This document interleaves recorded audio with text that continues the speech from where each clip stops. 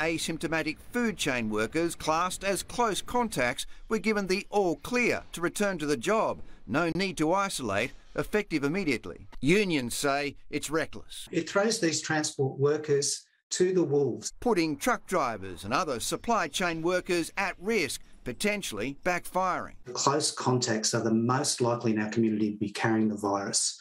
And just because they're asymptomatic, it doesn't mean they can't pass it on. What this is going to do is spread the virus and make the problem worse in transport supply chains. And the exemptions could be applied to even more industries later in the week, such as aviation and hospitality. I think this is quite dangerous and it's quite a short-sighted approach. The Transport Workers Union is worried that allowing close contacts back into workplaces risks making the problem worse. It is absolutely Russian roulette. You come to work with the unknown.